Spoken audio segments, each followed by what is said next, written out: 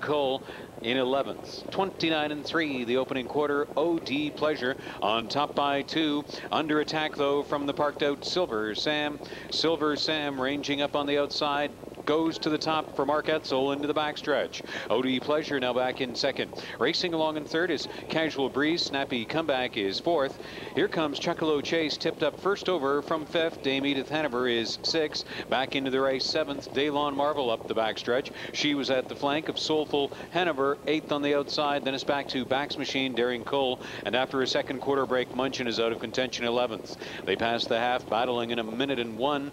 And second time up front for OD Pleasure. She retakes on the way to 3/4 from Silver Sam. Casual Breeze brought out from third and is up on the move. Snappy Comeback the outside fourth. Chuckalo Chase is 3 wide from fifth. That's Daylon Marvell, 6 behind a wall of Fillies into the far turn. Here comes Dame Edith Hanover to the outside from seventh. Eighth and blocked is Soulful Hanover. Bax Machine wide from ninth. Then Daring Cole, and out of it was Munchin into the stretch. Casual Breeze took over for Tom Durand off 3/4 and 1:31 flat.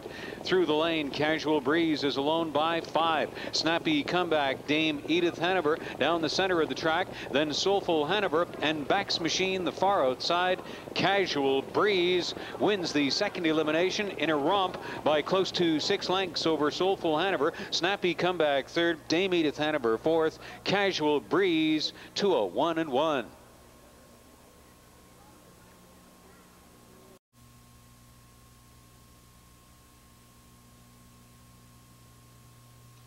One Casual Breeze, the third race winner in the second Gold Series elimination of the Ontario Sire Stakes. King Kong 2-year-old bay filly from Balanced Breeze, owned by Ron Durand and Jonathan Durand of Port Dover and Burlington, trained and driven to victory by Tom Durand. Her second win in 3 starts this year is a mark of 201-1 in the second Gold Series elimination for Casual Breeze. Making the winner's presentation is Mr. Hugh Mitchell, the Vice President of Standard Bred Racing for the Ontario Jockey Club.